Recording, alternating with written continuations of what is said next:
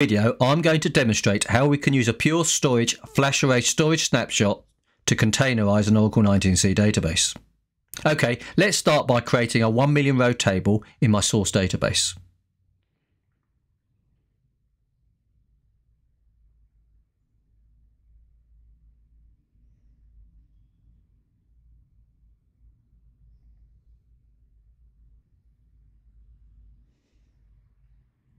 Great.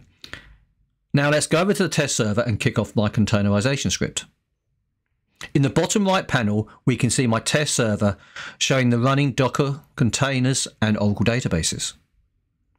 The script starts by shutting down any running Docker container instances of the target database and removing the associated Docker volumes. The script then overwrites the target database volume with the source database volumes and creates a Docker volume using the FlashArray volume.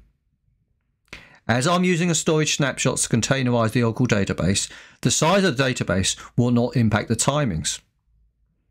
However, the database will start with the same name as my source database, as a storage snapshot was just a metadata operation. So, to make this clone more developer friendly, I will rename the Oracle database, pluggable database, data file, and directories.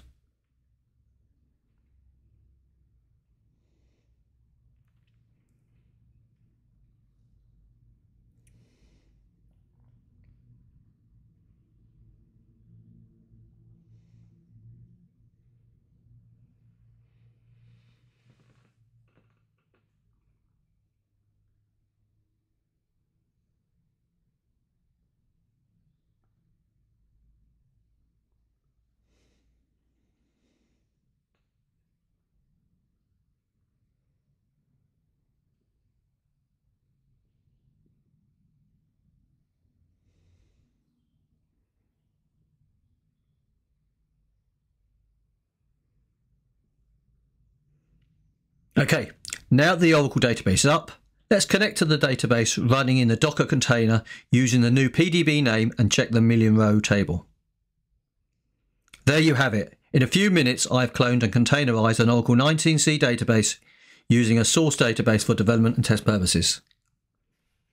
Thank you for watching.